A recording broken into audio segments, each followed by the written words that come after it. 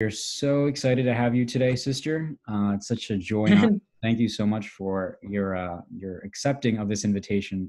So God bless you for that. Before everyone got on, Sister Deanna actually greeted me in the traditional Malayali Catholic way. And so could you do that again just to show off a little bit? Sure, Father. Wow, Iporum studiar kete. Wow, that was amazing. Your accent is a lot better than most American Malayali kids, to be honest. And so congratulations for that, myself included. But good. And I have another question for you. Malayaliano. Yes. Adopted Malayaliana. Wow, good. Nice. All right. So you got a little half Malayali inside of you. So it's very good. Love it. Good. So this is very unique, right? The CMC Congregation, the first indigenous congregation for religious women in the Syro-Malabar Church. And you are indigenous to America, right? And so yes, correct. Story and how you found the CMC Congregation, or at least how the CMC Congregation found you, and how Lord brought everything together. But before we dive into that, growing up, were you practicing Catholic? Did you have the faith? For many of us growing up here in America, for us Malayali Christians, we have very religious parents, we have family prayer, and we go to church. But for you, was that the case? Did you grow up having a lot of Catholic influences? Did you go to church every Sunday? Did you have family prayer? Is that something that you had in your family? So my family experience was a little bit different. I was very blessed in my family. They loved me very much and helped me in so many different ways. My dad comes from an Irish Catholic family. My family name is Love, so that comes from his side. Everyone always asks me, is that your real name? So some people, even at the school, they'll call me Sister Love now. My official name is Sister Deanna Therese. And then my mom, she grew up in a kind of a non-denominational Christian church that closed when she was young. So then they didn't really associate with an official organized church after that. But growing up, my parents did raise us and baptize us in the Catholic Church. But our family prayer experience was much more similar to a lot of American families. So we don't have kind of the same Malayali traditions. When I talk about prayer, usually kind of our most solemn prayer was usually at like Christmas time or Thanksgiving, or whenever we had a special occasion, we would very solemnly pray, "Bless us, O Lord, and these thy gifts." So that was the extent of the family prayer usually. But going to Catholic school, I did get to know the sisters there and learned more about the prayer life along the way. And my family was always very supportive in everything that I wanted to do. My singing talents are not very good at all, but I joined the kids choir at church because I enjoy singing at the top of my voice and very much out of tune most of the time. So when I started to go with the children's choir, then more of my family started to come along with. I'm one of 6 children, so it's a big job to try to get that many kids to go to Mass. But we started to go to Mass more often after that, and they always encouraged me whenever I wanted to participate in different parish activities or other events along the way at the church. Great. Awesome. So what number are you out of the 6? I'm number 3. I have 2 older brothers, then myself, then a younger sister, and 2 younger brothers who are twins. Wow, nice. A big, large family. It's awesome. What a blessing. So was there any moment in your life in which you had like a Christ encounter, or you were just always kind of just generally in this religious kind of environment? Or was there any moment in your retreat, or maybe in college, or any moment in your spiritual life that you really want to grow closer to your faith? I think for me, in a lot of ways, as I was growing up, I didn't have quite that personal encounter with God. I didn't know really what personal prayer was like, or kind of that God experience. I enjoyed the prayers at the church, like I enjoyed the Mass and even the Rosary. When we would pray the Rosary in school, I liked all of those prayers along the way. But for a lot of us growing up in the Catholic Church, especially in the American side of things, you just know the prayers by heart and you say those prayers and you don't always reflect on them very much. So I would say it wasn't until high school when I started to go on some retreat experiences, especially at Steubenville and different encounters there, that I really felt that kind of more personal connection with my faith. And I would say in college as well, a lot of my faith development even came from my non-Catholic friends, because they were the ones who knew how to pray more personally with God. So we would talk about prayer life together and read the Bible and have conversations in ways that I had never really had before when I was going to a Catholic primary school. So I would say for me, that sort of personal experience with God didn't happen until later on in my life. Wow, great. And so, yeah, it's very unique how in many people's faith journeys, people who are not Catholic, people who are Protestants, because of love for scripture and their evangelical kind of ministry, brings people closer to their faith in mysterious ways. So it's amazing that you had that in college. Did you ever think about becoming a sister when you were younger? Is that something you ever dreamed about, ever thought about? Not at all. Not at all. It's kind of a funny story. So I would always go to church and do these different events. And there is, in every church you go to, no matter what rite or what country you're in, there's always the little old church ladies that will pray the rosary, pray the conda wherever they are. And whenever I would go to church, they would always ask me, do you want to be a nun when you grow up? And my first answer was always, no way, never want to be a nun. I had big dreams. I wanted to travel the world and study. I planned to work in international business and make a lot of money and build my own house and have a big family. I had a big vision of my life and the dreams that I wanted to do. But God was very patient with me and all along the way kept on calling me and drawing me to himself. And I would say the seeds were there from the very beginning of my life. I was just very resistant to them. The school I went to had Franciscan Sisters of St. Joseph. They were some of my first teachers in school. And now I always credit them with planting the first seeds of my vocation back in those earliest days, just in the way that they would live their life and really care for all of the students and help my family and help me and give a good witness with their lives. But I never thought of following them or becoming a sister until later on. I would say really probably at that same time, that high school and college, going on retreat, experiencing prayer as I started to reach out to God.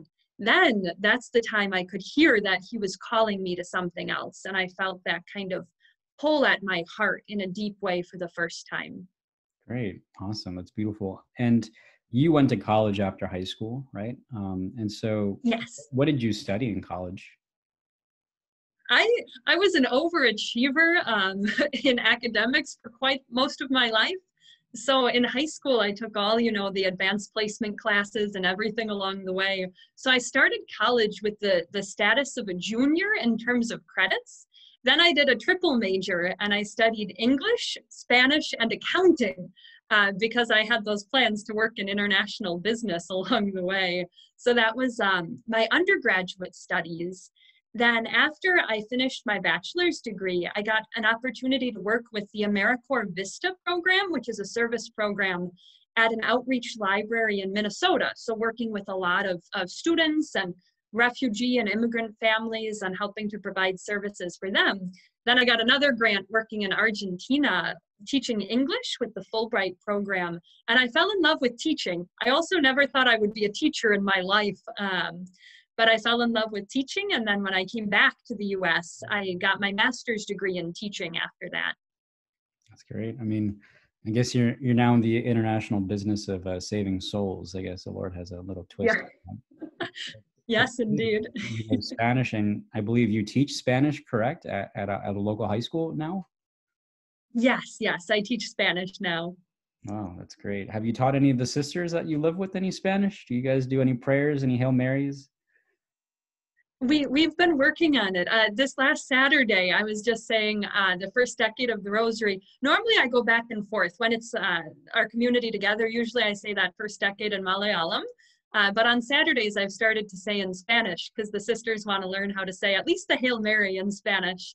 But I think I have to, even though Spanish is written in English letters, the same alphabet, unlike Malayalam, which is very confusing, and the pronunciation is different. So I was thinking one of these days I'm going to sit down and write like the Hail Mary in Spanish, but write it in Malayalam letters so the sisters can read more easily. I wonder what spalialum. I don't know what you would call that, or it's Spalayalam, I like it.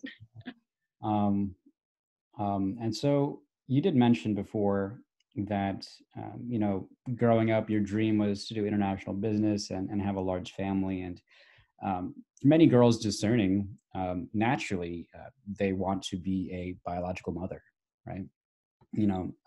Very hard to find a young woman who is repulsed when seeing a child. No, naturally, women love seeing babies and, dream about being a mother themselves.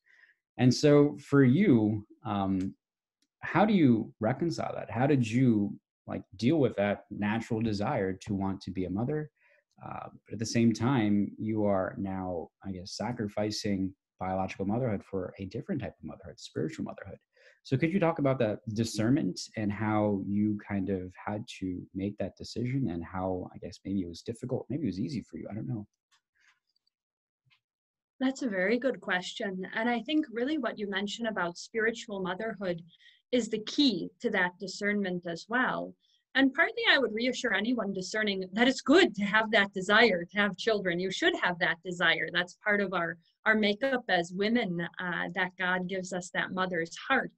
So I think in religious life, we just have to understand how to transform that desire from being limited just to a biological family to really encompassing so many other people. My students will sometimes ask me, like, didn't you ever want to have kids? And I tease them sometimes. I'm like, I feel like some days I have 600 of my own children. Because you get that relationship and that connection with the students that you work with, the people that you encounter, and everyone along the way. So I don't feel like I'm lacking anything. Although when I was growing up, I always used to joke around and say I would keep my last name because my last name is Love. I said if I got married, I'd keep my last name, and I would name my first girl Faith Hope. So her name would be Faith Hope Love. Right. So I think God was even planting a seed there that instead of a literal faith, hope, and love, that I should nurture like those virtues in my own soul and then spread them in the life around me and the work that I do. And I feel very, very fulfilled in that sense. Like the sisters that I have, the connections with the Malayali community, and especially our Syro-Malabar priests and seminarians, like brothers and fathers and aunties and uncles and chechis, like so many things along the way that you feel that connection to your family as well. That's great. That's good. I'm glad you you fit right in. I've seen you for the past few years, and so it's such a blessing to have you among us. Speaking about love, I can't really ask these to our Malayali sisters, but have you ever dated before? Have you ever have a boyfriend or anything? I did date some along the way, which is a little bit different too in the American culture compared to the Indian culture as well, especially with like the roles between men and women and the very formal distance and the kind of arranged marriage and arranged courtship and arranged dating, and a little different experience. Even here in the US with Malayali families, like when we go to the Syro-Malabar conventions, there's like the app, the Syro Match app, so the parents can help find. Someone had to explain that to me when we went to convention. I'm like, what is Syro Match? So for me, I didn't date very much when I was younger because I was very focused on the academics of everything. I was studying and trying to get ahead in school. So I didn't do much until college. Then all my friends were like, why don't you go out on some dates and see some guys? And so I did a little bit along the way, but I never had I guess like a steady boyfriend because I was traveling and studying and doing other experiences. But I think that's also a normal part of development for a girl as well. Like you should think about that romantic relationship and discern and see where is God calling us to go. Great. Awesome. Well, the Lord has led you here. There is no more other guy in your life except our Lord Jesus Christ. So praise God for that. And the best guy ever. Amen. I wish you can just tell it to a lot of our ladies who are looking for this magic guy to fall from the sky. He's not going to come. If you're waiting for him, he's Jesus Christ. No. And that's one of the things too. I think that's also something we can share. Like, just as with that motherhood, like God will fill your heart with those spiritual motherhood feelings, and also even those romantic feelings. Like when you really have that relationship with Jesus and you have that deep prayer life, which is hard sometimes in the busyness of life, but when you have that quiet time and you can talk with like your Jesus one-on-one, he'll fill your heart with that love. So you don't feel that lack either, because no human man knows you so deeply and can give you everything. Like my Jesus spoils me to death. He answers all of my prayers and gives me everything that I need and takes care of me so much. So I feel that love. Wow, that's beautiful. What a beautiful witness. And so you mentioned that it was in college that you were getting more into your faith and, asking yourself these deeper questions and feeling the call. And so how did you make that decision? Because you are a very bright person, triple major. That's really tough. I mean, I'm sure the world was very tempting to, have a nice house, as you mentioned, and to make a lot of money and traveling the world. But how did you, or when did you start feeling the call to be a sister? When did that start to happen? And how did you know it was a call from God? Yeah, so that's a good question too. I would say for me, it was a journey that took some time. So those first call experiences started as I was developing that relationship with God. But then I tend to procrastinate on a lot of things in my life. And really, God works in his own time with each of us. So after college, I traveled and worked, and then I went back and studied my master's. And then I worked for a few more years in different high schools in the Archdiocese of Milwaukee. I taught English and Spanish and theology and campus ministry along the way. And I traveled more. That's the beautiful thing about God. He gave me even that dream I had to travel at the beginning. He fulfilled that as well. So I went like to World Youth Day in Rio de Janeiro, Brazil with Pope Francis, and a missionary trip. We traveled to see the Shrine of Our Lady of Guadalupe in Mexico along the way. And we volunteered at an orphanage in Peru as all part of that World Youth Day experience.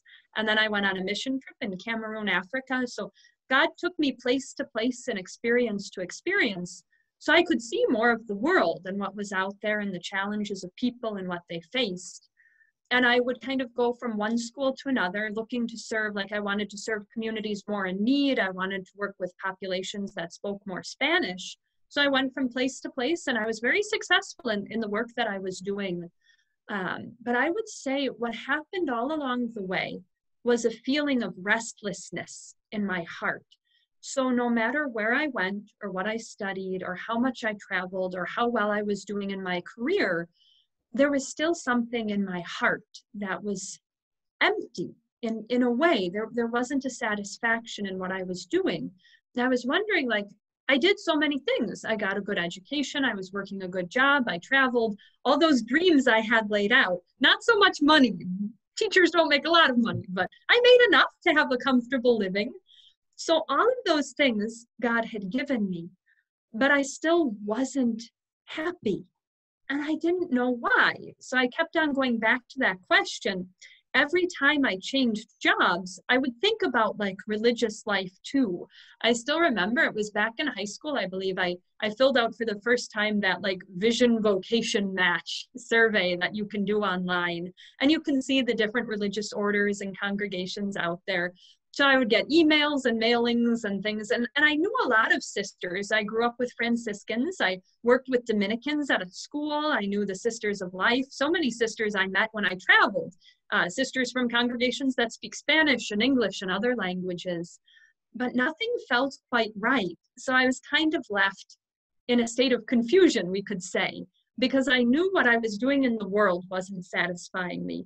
But I didn't know where to go if religious life was what I was supposed to do. It's kind of like going to one of those old-fashioned ice cream shops where you have all of the flavors laid out in front of you. And like, how do you know which one fits for you? And everyone that I saw, even when I thought it would be a good fit, when I went more to like a prayer experience with them, it just didn't match me. And I couldn't imagine being happy with that group. So I was kind of at a loss what to do. And I told God, if you want me to be a sister, then you're going to have to bring the sisters to me because I don't know where to go. Then very providentially, our CMC sisters moved into my own parish And the convent there, where I had grown up, our family home is only 2.5 blocks away from the church and the school I went to growing up. So I would walk back and forth to school and church from home. And our CMC sisters moved in right where the Franciscan sisters used to be before they got a little more elderly and had to move away. And they came to know that I was discerning a religious vocation because the pastor was my spiritual director as well. So I think he whispered a little bit in Sister Linda's ear and let her know, like, maybe talk to this American girl and see if she even likes religious life at all. So I started to get to know the sisters and join them for prayer experiences. And I fell in love. I fell in love with this strange, mysterious Malayalam Syro-Rite liturgy and Indian culture that I had never heard of before in my life. But it was really what God was calling me to. And I felt that peace, that deep peace in my heart from the first moment, praying with the sisters and being with them. And I was so happy. And that happiness is what drew me back and back to the community and to meet them more and learn more about them. It's awesome. Yeah, you mentioned that deep restlessness that we all have in our hearts, and it echoes, Saint Augustine, who has that beautiful prayer: "You have made us for yourself, O Lord, and our hearts are restless until they rest in you." And that restlessness can only be satisfied by our Lord, and that's the peace that you encountered, and that deep longing peace that the world can't give, but only our Lord can give. That is what you experienced, and that's what I experienced also when I went to visit the seminary too. And so, for those who are discerning, peace, that deep longing peace that only our Lord can give, that is the way in which our Lord shows us where he wants us to be. So it's really beautiful. Did you ever think that, so you had visited other congregations, did you do any come and see retreats? Did you spend time with them, or it was just more just very basic, just visiting and then that's it? I didn't do anything official, come and see per se.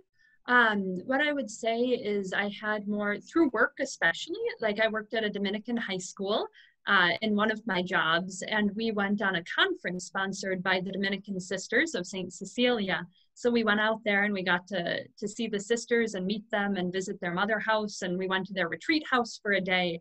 So that was from kind of the professional side of things. And then similarly, when I was working in Argentina, I met Franciscan missionary sisters there. And I was a volunteer as an animator in their youth movement that's called Piedras Vivas, which means living stones. So I worked with the youth and got to know the sister there. They have one sister, Sister Mariana. She plays the guitar. And I got to see her final profession, her perpetual vows. We all went to see when she made her final vows in Argentina. And then they also had in that same city where I was working, another group called the Little Servants of the Sacred Heart of Jesus and the Immaculate Heart of Mary, which is a very long name in Spanish when you say it in Spanish. And they had a formation house there. So I was teaching at the college level at the time. So some of their formees were going to college there and studying at the teacher training school. So I got to go and visit their formation house for a day. And it's really kind of amazing to me that I had so many experiences, even though it wasn't official come and see, God really showed me the inner workings of a lot of congregations. How often do you go to a mother house or a formation house just randomly when you're working somewhere else or traveling along the way? So it's kind of strange how God arranges all of those things. Everything has its own place, its own timing, its own reason. It's really beautiful when we see God's providence unraveling in time. And so when you first thought about, visiting the CMC sisters that's amazing. They were only 2.5 blocks away from your house. Wow, what a blessing. At least for me, when I started discerning with the Syro-Malabar diocese, I asked myself, could I be a Syro-Malabar priest? I can't read or write Malayalam. What am I going to do? I can't even say the word Malayalam properly. And so what am I going to do? But then at the same time, did you ever think that, well, you are not Indian, you don't know Malayalam? At least back then you didn't know anything. Now you know probably more than I do. But back then, did you ever think, would it be possible? Am I allowed to? Is this something that could happen? What were your thoughts about that and that whole cultural kind of difference of joining a congregation, which is a majority of Indian sisters? It was definitely something that I had to discern through very carefully, I would say, kind of thinking about that cultural adjustment and if I would be happy long term, because that was one of those things I said, like I was very happy and peaceful in the beginning, and I had that doubt. I'm like, will this continue? Will I still be happy, or will it be too difficult, like the cultural adjustments and figuring out even different body language, like the Malayali yes, which is kind of like this, which is very different than the American yes and the American no. So I was like, are you telling me yes or no? And you kind of shake your head like that. So just those small adjustments along the way took some getting used to. But I would say for me, that's one of the benefits of really kind of discerning a vocation and joining a congregation when you're a little bit older, because God had showed me so many different parts of the world and other cultures, and learning Spanish pushed me past my boundaries and comfort zone as well. So I had had that experience of immersion in another culture and another language.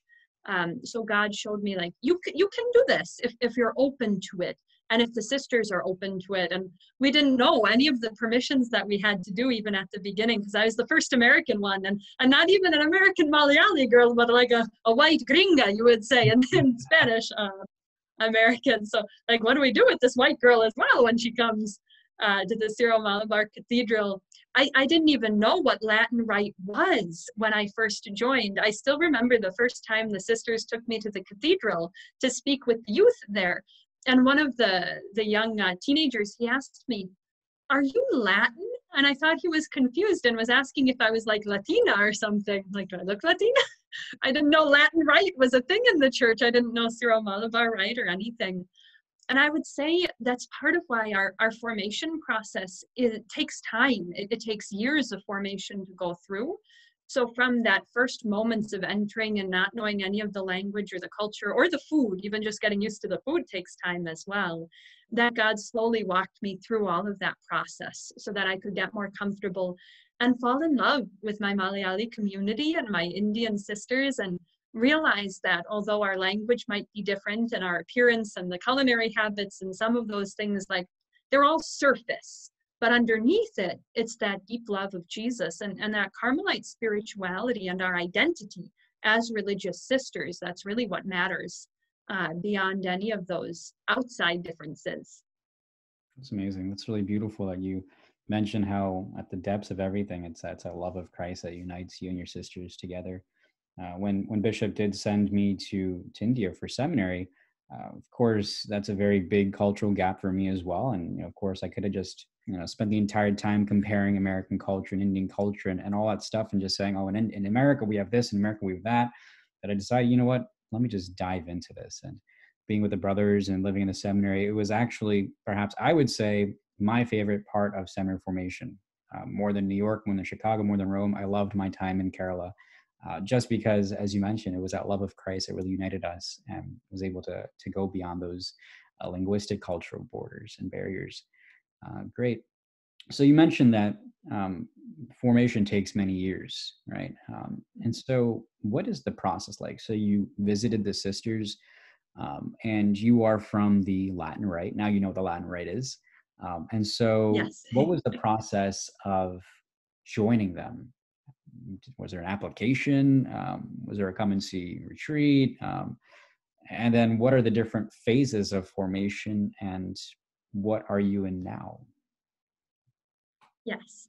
So kind of that initial process was a little more informal for us because we didn't have the structure necessarily set up at the beginning. I would say I got to know the sisters for about a year. I got to know first our sister Celine Rose, who was a catechist in the same parish where I was. So she was the first CMC sister that I met. She's working with our sisters in Canada right now in the mission there.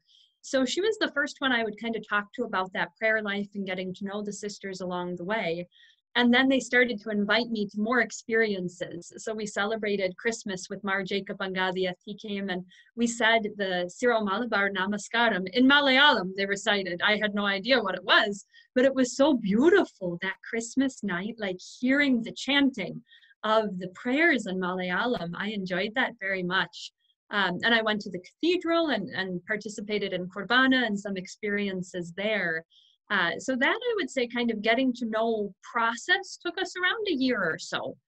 And then one of the turning points was really when I went to Canada with the sisters to open our community there. So they invited me to come along with. And I must tell you, if you want like a deep experience of prayer in your life, you can take an 18-hour car ride with a bunch of nuns and a couple of priests along the way and stop at a few places. And I got to meet the bishop and so many experiences during that time. And one of the key things was that the sisters shared their vocation stories, and they told what drew them to the convent and their experiences. And I still remember on the way back, Sister Linda asked me now, did Deanna share her experience? And I was like, I have no vocation story to tell you. And she's like, no, just tell the story of your faith journey, your relationship with Jesus, with God throughout your life. Now I'm a teacher, so I like to talk a long time. And I had never told the whole story of my life before at one sitting. But when you drive from another country, you've got more than enough time to talk for a while.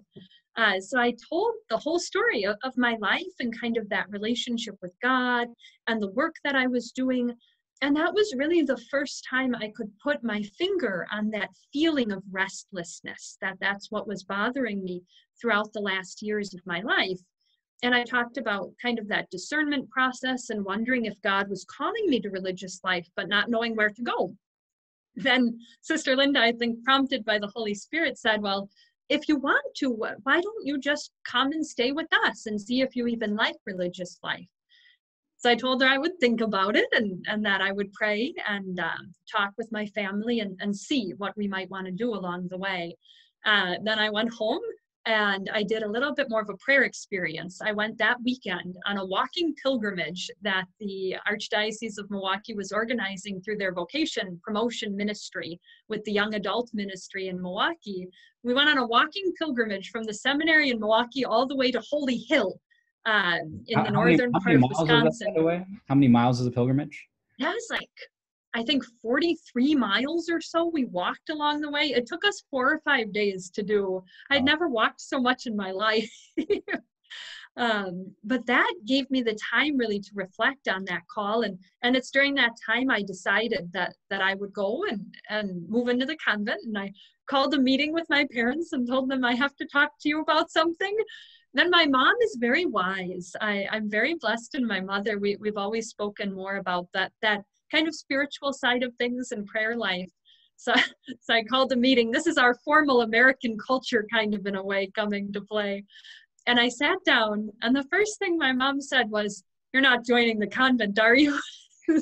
So she knew already that that's where God was calling me. I can be a little bit blind sometimes in my own life, but the people around me love me and they know where God is calling me even before I do. So I said, yes, I want to join the convent. And they were very supportive and I moved in shortly thereafter. The sisters were like, we kind of have to call and figure out how to do this too, because that was the first time that we had accepted a candidate from America. So we had to call and make the arrangements, but all of the superiors were very open to it.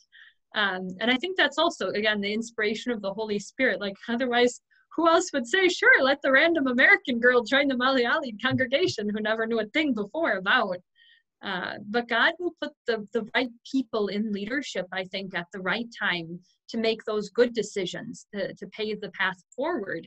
And I would say even with the timing that our sisters came to the convent and setting that up, it all worked out so I could have that experience and God could bring me where he wanted me to go, not where I was planning to go necessarily. Nothing I could have imagined would have brought me to CMC. It was only God that could have called me and brought me here and kept me here this long and kept me so happy. So that was kind of what led to my entrance in the convent. Then in terms of the formation process, back to the practical point of your question, so you start as a candidate. And for me, we did that candidacy in a few months period because I already had all my education. In India, a lot of times we have girls will join the convent when they still have to do their +2 or their upper studies, whether it's in secondary study or another area. So that candidacy might take a little longer for them. So we did that in a few months' time. And then we did what's called aspirancy. And some congregations will have different names for these kind of stages of formation. So that was altogether 1 year, that kind of initial first year of formation. Then after that, I did postulancy. And that was where I got another kind of special dress along the way, the official religious dress. And then after the year of postulancy is 2 years of novitiate. And the first year of novitiate is called canonical novitiate.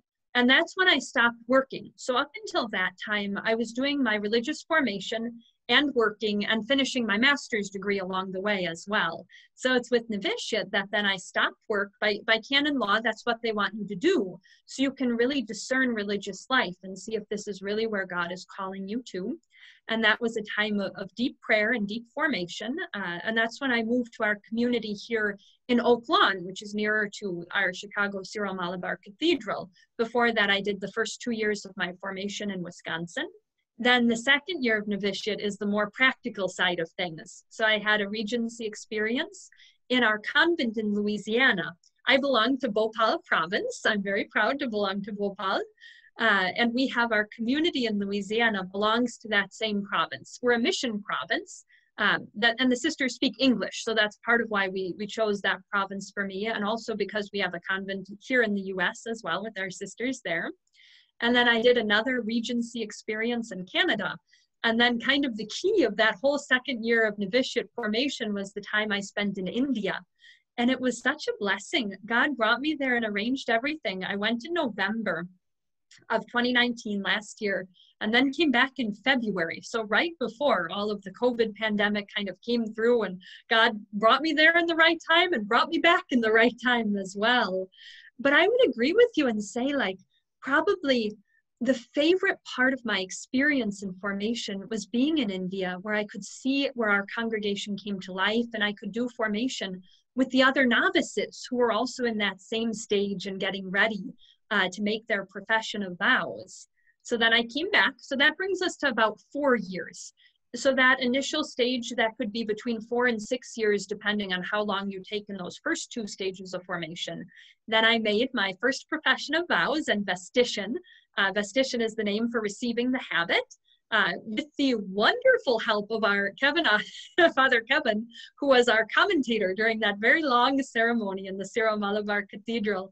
And Father Kevin did such a beautiful job. I joked around and said he had to say more than even I did in the whole ceremony of everything, explaining all of the symbolism and the meaning of all of it.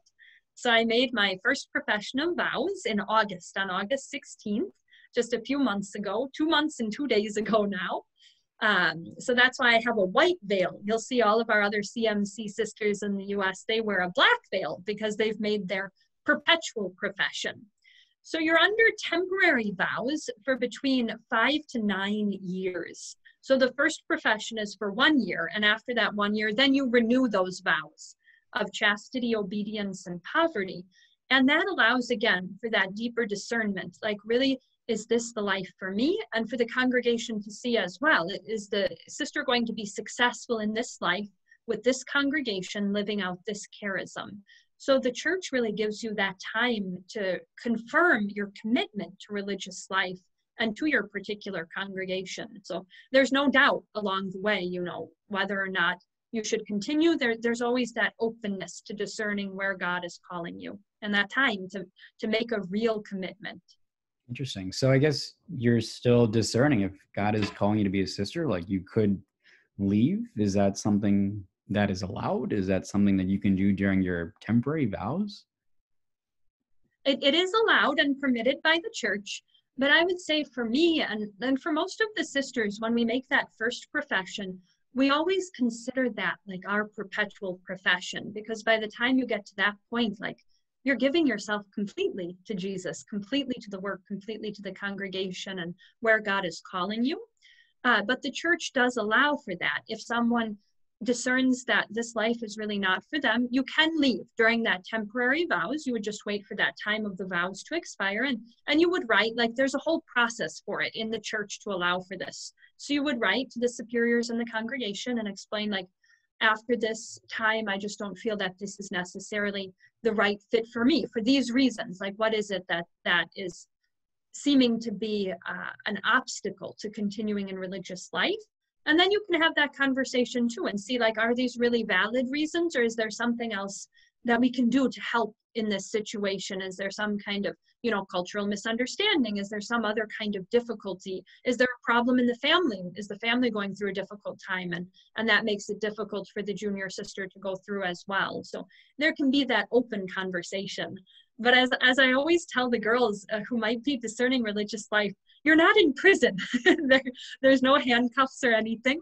So at any time, like if you ever feel that God is not calling you to this life, you can always go. Like there's nothing keeping you here except your own will and your own love of God and that call in your heart.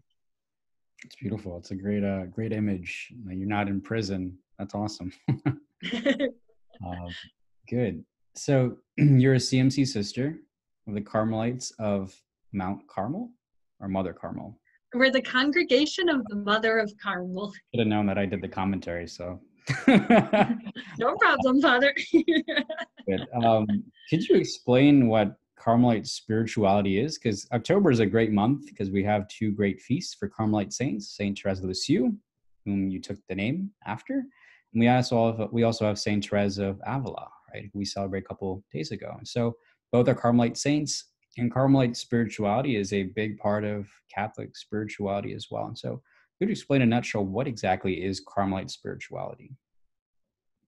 Yes, and I'm so happy we're doing this talk in the month of October because it's such a blessed month for Carmelites. And two of my favorite Carmelite saints, so I took my name after Saint Therese of Lisieux. She's my particular patron saint. And I love the pairing of Therese of Lisieux and of Saint Therese of Avila. So you have Kochu Tresia, Nama Tresia. Someone just asked me during a professional development meeting for school, if you could have lunch with any person living or deceased, who would it be and why? And I told them, I'm like, I know the question says one person, but I would choose to have lunch with Saint Therese of Lisieux and Saint Therese of Avila, because I would love to hear them talk with each other and see their understanding of that Carmelite spirituality. So I would say in a nutshell, really that Carmelite spirituality comes down to a lot of the prayer life and that experience of the interior encounter of the soul with God. In our CMC constitutions, it says, there is no Carmel without prayer, and there is no prayer without silence and solitude. So those silence and solitude are deep pillars of our Carmelite spirituality, and especially that devotion to our Blessed Mother. Under the name of Our Lady of Mount Carmel, she gave the scapular to St. Simon Stock as a sign of her protection for the whole Carmelite order. So you have that deep prayer life, you have the devotion to our Blessed Mother. We're a very Eucharistic spirituality as well. So praying before the Blessed Sacrament, whether it's in your meditation time or in times of adoration, is very important for us. And we're also influenced by the Carmelite spirituality by St. Chavra, as he's our founder. We have St. Kuriakos Elias Chavra and Father Leopold Beccaro are the founders of our congregation in 1866 in India. So when we talk about St. Chavra's Carmelite spirituality as well, he has that kind of Abba experience with God. So that's another unique layer to our particularly Syro-Malabar side of the Carmelite spirituality. So you have kind of all of the layerings of these influences there. But I would say really that deep prayer life, that silence and solitude, the devotion to Blessed Mother and the Eucharist, that's the heart of all Carmelite spirituality. And it's expressed in different ways. Saint Teresa of Avila reformed the whole Carmelite order and established monasteries and wrote great theological works about prayer life. And then you have Saint Therese of Lisieux, lived a very quiet life, very unknown life in a tiny cloistered convent in France, and no one knew who she was in her life. But she wrote so powerfully about that experience of God's love and her little way of living out that love that she inspired so many people and became the patron saint in conjunction with St. Francis Xavier of all missions and missionaries. So you've got a lot of richness in all of our Carmelite saints. That's beautiful. What a great spiritual tradition. What a great treasure chest of different devotions and saints. Wow, what a blessing. And so if someone wanted to learn more about becoming a CMC sister in America, what would that look like? Who would they contact? Is there any person maybe in charge of vocations that you can get someone in touch with? I would say probably Sister Linda would be a good starting point, as she's working now at our Syro-Malabar Cathedral. So she can put in the chat as well any contact information along the way. We're trying to do more vocation promotions, and in conjunction with you as well and other sisters in the area, to help like girls who might be discerning where God is calling them in life. But I would say if you know any CMC sisters, any sister you can speak with and say, you know, I'm thinking about religious life, or I'm wondering what to do, or how do you even know if you have a call, or even before that, how do you pray? I would say that is one of the first steps, like starting the prayer life first and the sacramental life. Then God will speak to you in those times and start to call you. And then how do you respond to that call? And we are working, I know, on updating the website and all of those technical side of things along the way. So there's always the ability to speak with any of us and reach out to us with any questions. And all of the lovely Achans in our Syro-Malabar Church as well have our contact information. So if you don't have a sister in your own community, or you're not sure how to get in touch with one, you can talk with your Achan at your local church too, and he can help to get you in touch with us. That's awesome. Thank you so much. You also have a unique Kurbana book, correct? Yes. You participated in Malayalam Kurbana. You can't, well, actually, you are learning Malayalam. You've been learning Malayalam for a couple of years, right? I know some of the sisters have been teaching. Yes. I know that if you ever go into the Oak Lawn convent, there's a little board there, which usually has a little, at least whenever I go, it's a feast day. And so Sister Deanna will write some Malayalam actually on the board, on the dry erase board. So that's really cool. Do you have your book on you by any chance? Could you show us how you participate in the Malayalam Kurbana? Sure. I did bring my Kurbana Pustakam with me, so I have my own copy of the Kurbana book. And, you know, the sisters are very patient with me, because Malayalam, when you try to learn, there's so many letters compared to English. So I still remember my first lesson sitting down to learn the vowels. And I'm like, oh, this will be pretty straightforward. You know, English, A, E, I, O, U, sometimes Y. Sit down with Malayalam, it's like, okay, E, O, oh, and I'm like, why are there two of every vowel? Then there's the symbols. So I learned the vowels, then I learned the consonants. Then I'm like, okay, I can make words. You just put the consonant, like I can put ka together with the vowel that you write out for O and make ko. And the answer is no, you cannot do that. You have to learn more symbols that connect, you know, that sound of the vowel with the particular consonant. But I really enjoy it along the way. And I learned how to write out like the Manglish transcription as well. So I'm able to participate as we go through, and I can say some of the prayers. Let me open up one page. And I can show you the songbook too. That might be easier to see on the webcam. Sorry, one moment. Okay, so this is like one of the lines from my so there's the Malayalam written there. And I like this book because there's the English translation on the side. Then I would write that transliteration so I can pray along with the people as we go through and do the prayers and the singing. And I did with a lot of the songs as well. We have like songs for Saint Chavra and songs for Blessed Mother that are in Malayalam. So like this was one from like the Mount Carmel one. So this book I do in 3 colors. So I have one color with the Malayalam, and then one color with the English translation, and then one color with the Manglish transliteration, so that I can go through and sing along with as well as we do the Kurbana celebration. But for me, I like that because that active participation really makes me feel like I'm praying throughout the whole Kurbana and being able to say the responses. And it's so beautiful, the liturgy, to see the meaning and the significance of all of it. I would say learning about that Syro-Malabar liturgy helped me to appreciate even the Latin Rite liturgy more. And I was able to go to a Syro-Malankara service as well a couple of times during formation and see what's different about their rite and their liturgical practices, and see the beauty of our Catholic Church in all of its variety. It's amazing. Yeah. I mean, that's made the amount of dedication you put into translating that and to writing the transliteration. It's really, really beautiful. So congratulations to you for doing that. You're a great way. You should congratulate all of my sisters who spent countless hours.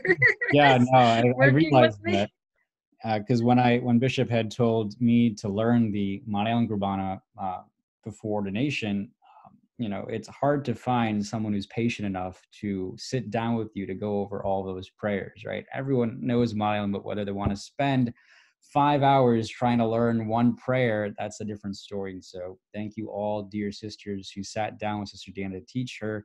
If you have more time, if you want to teach me, also we do something through Zoom, we can set that up also. But before we close, what's some advice you would just give to a young girl? So actually, I saw a statistic recently, very surprising, but in America, right, there have been decades of dwindling numbers for sisters, but recently there have been such a growth in number of sisters to the point where the average age of an American sister is 24. I don't know if you saw that statistic, but that was completely amazing. I was like, whoa, I had no idea that there were that many sisters joining the convent from America. And so what advice would you have? I personally feel there's a springtime in our church that our Lord is calling, but I feel many times it's hard. A lot of different things, different sounds of the world, different voices. What advice would you give to a young girl who is open and trying to see if is God calling me to this? I think it really is a beautiful time in our church because we have that voice of God calling so many people and inviting them to join the church and to help, whether it's as a priest or as a religious sister. And I would say my first advice is to make time for that silence and that prayer, because our world is filled with so much noise, especially with our technology. We have the phones and the social media and all of the things going on and all of the messages that we hear, that it can be hard sometimes to hear God's voice in the midst of all of that. So I would say that would be my first kind of advice, is to make that time for silence and for prayer in your life, and just to sit and ask God, like, is this what you're calling me to? Like, what do you want me to do with my life? How do you see your life and your vision and your plan? And then I would say the sacramental life is a very big step. So go as often as you can to Holy Qurbana. Don't go to confession. Like, don't wait. Go as often as you can. I would really say in my life, I saw a big experience of God's graces when I started to go to confession each week, and when I started to go to daily mass and experiencing the sacraments and God in my life in a very powerful way. And then I would say reach out and talk to a religious sister or a priest, and just start to have that spiritual direction along the way with a trusted adult that you can open up to and say, this is something that you're thinking about, and how they would direct you and where they would encourage you to turn. So that would be another key, is having someone to speak with and to share the journey with along the way. Helps a lot because it takes time. It's not, for some people, it can happen very quickly. But for most, the discernment is a long experience, and you go from one to another and you develop and you grow in that call. And then eventually God will show you where he's calling you. So the prayer life, the sacramental life, and the spiritual direction would be very important. And just enjoy that experience. I would say it's kind of like a courtship in a way, where Jesus will call you to himself in all kinds of ways that you don't even understand until later in your life, all of those experiences and those blessings that God sends to you. So it's a very beautiful time, that discernment as well. It can be confusing because you don't know where to go, but it's an experience of God's grace and mercy in a very powerful way too. It's like falling in love. Wow. Just like your last name. Beautiful. Yes. Great way to close that and to end that. Thank you so much, sister. So we have reached almost an hour, so I'm sure you must be very tired of talking for all this time. But if anyone has any questions, you can send a private message to me, and then we will see if anyone wants to, or we can see if sister will answer these questions. We do have some. One person did ask, could you start a Spanish online class? Spanish and Malayalam classes along the way. It's very good to have those language skills. And if you do have any questions, I'm free now to answer anything. So I'm very happy to respond to any questions you might have. So one of the first words I learned in Malayalam as we were going through is actually the word mesha. for table, because the word in Spanish for table is mesa. So there's that similar influence there with the language. And some of the pronunciation, the sisters always say, I'm much better at saying some letters that a lot of Americans are unable to say in Malayalam. But I think it's because of that other language practice along the way. So God gave me that exposure and that help. And we do have our sisters, speaking of it being Missionary Sunday, we have our sisters, we have 2 new missions that CMC has begun. We have missions in Peru where they speak Spanish. So we have sisters learning Spanish there. And we also have our mission in Iraq, which we're especially sponsoring during this Missionary Sunday. And our sisters are also learning like Arabic and Kurdish and other languages there. And in India itself offers so much area to evangelize and to bring the gospel message. I learned a little Hindi. I had seen in the chat, someone asked, what does Bhopal mean, province? Like, so when you're in a congregation, you have a superior general, like over the top of everyone. Our superior general is Mother Sibi. But then you also have provinces to help to organize the sisters, because we have more than 6,000 sisters around the world. So if all of us went to Mother Sibi with our questions, she'd have a much busier life than she does even now. So you have kind of layers of local superiors, regional superiors, provinces, and their superiors to help organize and guide the whole congregation. So that's what that means. But when I went there, that's in Madhya Pradesh in India. So I learned a little Hindi. So I could learn, my Hindi is terrible though. I learned Jai Yeshu, Mera Naam Deanna Hai. At the time I was saying May Hek CMC Navis Hum, but now I'm CMC sister. So I learned a little Hindi along the way as well. So many areas for language development. That's great. Okay, that's awesome. You've traveled so much, and who knows if the Lord brings you to South America, to a Spanish-speaking country. I wouldn't be surprised if the Lord did that, given the Spanish gift that He has given you. So, who knows? That'd be awesome. Good. Does anyone have any? And I did see. Sorry, I did see. I think someone sent a question to me directly. So I don't know if you can see that message, but one person wrote, "What would you say God's purpose is for you to join CMC?" That was the same person who asked about the Bhopal province. So I would say that's a question I got a lot, even from other Americans. They would ask, why are you joining CMC? Why that congregation? Like, why an Indian congregation and not an American congregation? But I think God has a purpose for me. More and more, I'm more convinced of that. And I think it's very timely that He's calling me here at the same time that He's calling people like Father Kevin and Father Melvin, who just got ordained. So people who were born and brought up in the US, although from Malayali background, He's calling them also to the priesthood and to religious life in different ways. So I think God is setting a framework for the future of the Syro-Malabar Church here in this country, and what that future will look like. And I feel like God has some plan for me along with that too. I'm not sure what it will be yet, but I know he's working through me in different ways and different experiences. So I'm very grateful to Father Kevin for this opportunity. When I was getting ready for this interview, I was just praying. I'm like, God, whatever you want me to say, just you say it for me, because I'm very poor in planning for these things. No, the Holy Spirit was moving and was among you, and so you did a beautiful job. Thank you so much, sister. I don't know if anyone else is asking any more questions directly to you, but feel free to answer them if you would like. I have no questions. Yes, I see another one.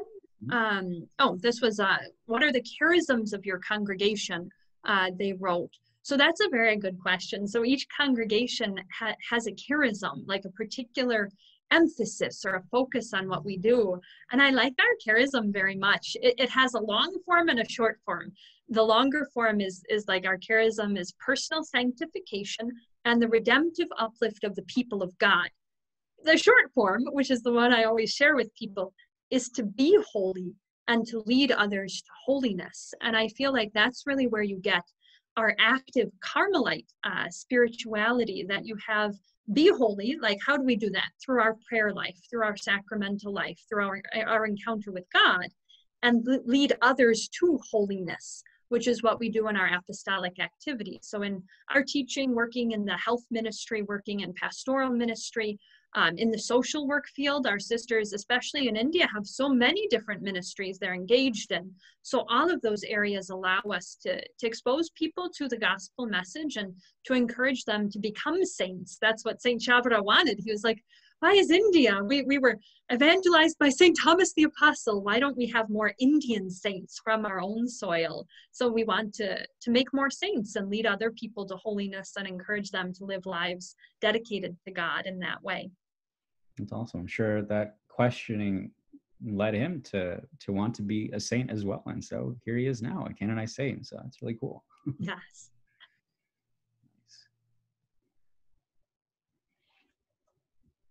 Good. Are there any more questions on your side? Otherwise, we can conclude. And yeah. Oh. Do you want me to answer this one? What do you think inhibits women from joining the religious life? Sure, go for it. So I would say that's a good question, and I think it can come from a few different areas. Sometimes it's the influence of the culture around us. There's a lot of doubts or confusions about the church or about religious life or what you're doing in religious life, especially nowadays when we have children that are not as many in families. There's not as many big families, so it can be hard for parents even as well to encourage their children to pursue a vocation to religious life. And I think it's that worry. I would say in our culture, people are very worried about making the wrong choice or the wrong decision. So then they can delay for a long time kind of responding to that call. So I would say those can be some of the influences that would inhibit somebody maybe from responding to that call to religious life. And to respond to that, we just have to have that prayer life and the courage to try it out, just to see if this is what God is calling me to, and not to be afraid of making a mistake, because there's no mistakes in God's plan, even if it's not ultimately religious life he's calling you to. That experience of discernment will give you tools and resources and develop that relationship with God that can sustain you so much into the future as well. That was a beautiful answer. Yeah, the culture, I guess it's not very typical for a girl to think about this. Even our own Catholic circles, I think many of us grew up without seeing sisters. And so for someone to want to become a sister and to dedicate her life completely to God and to make that decision, and you did highlight the fact that we have difficulty making decisions, right? It's very tough to make a commitment in our culture, right? We always want that kind of leeway to kind of like escape in case things don't work out, whatever. But God will lead us to where he wants us to be, and we have to trust in him. This is what our Lord wants. This is what he asks us to walk by faith and not by sight, and to continue to trust. Definitely, Father. That was very beautiful. Trust we need so much. Good. Awesome. So if there's no more questions, we will just conclude with a blessing. So in the name of the Father, and the Son, and the Holy Spirit, amen. Lord, we thank you for this spirit-filled time you've given us. We thank you for the gift of your daughter, Sister Deanna Therese. We ask you to continue to bless her in her ministry as her sister, within her convent, within her entire congregation. We especially pray for all those who joined this call, when listening to you speaking through her. We ask you, Lord, to inspire the hearts of many young people to give themselves to you, to respond to your call, to serve you in whatever way you ask them to. Bless our families, bless all of our young people, and help us, O Lord, to ultimately desire heaven. And Mother Mary, we ask you to pray for us. Hail Mary, full of grace, the Lord is with thee. Blessed art thou among women, and blessed is the fruit of thy womb, Jesus. Holy Mary, Mother of God, pray for us sinners, now and at the hour of our death. Amen. The grace of our Lord Jesus Christ, love of God the Father, and the fellowship of the Holy Spirit be with you all, now, always, and forever. Amen. Amen. Awesome. Thank you so much, Sister Deanna, and thank you to all of our guests who have joined us for this call. And so may God bless you all. Happy Mission Sunday, and may we all respond to our call as baptized Christians to preach the good news to all those we encounter. So have a good Sunday, and God bless you. Stay tuned for our next episode, which is in November. So looking forward to that. Thank you so much for joining us. Thank you again, Father. Thank you so much, Sister. So God bless you. Take care, and good night, everyone.